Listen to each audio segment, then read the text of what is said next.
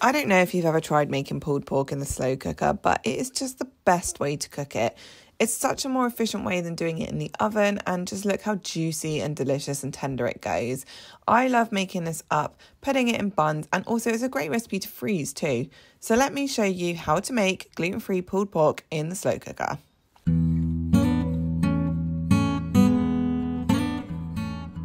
To start off with, you're going to put a piece of pork into the slow cooker. Now, I'm going to pop all the ingredients down below with the quantities, but we want to create a really nice tasty sauce to go on this. So I've used brown sugar, and I'm using chipotle paste because I really like having a bit of spice to this recipe.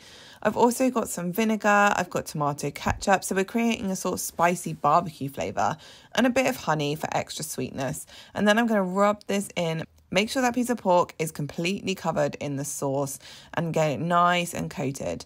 And then it's simply a case of popping the lid on, letting it cook. And look, there we have it. That is how simple it is to make pulled pork. Now we need to pull the pork. So as you can see, it's just falling apart. And I like to keep it with all the juices because it just makes the pork taste so good. And it's really, really tender. So what you can do is, if you are not going to eat all of this now, you can actually let it cool down and then you can put it in the freezer in portions. But I've decided that I'm going to have mine in pulled pork baps.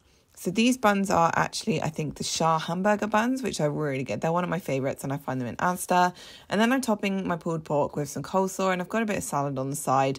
But you could chuck anything you like in there. These are great for like a barbecue or kind of one of those meals when you want to have people around and you want something effortless to cook. So if you haven't tried making slow cooker pulled pork, give this recipe a try, like it and subscribe for more recipes, and I'll see you again soon.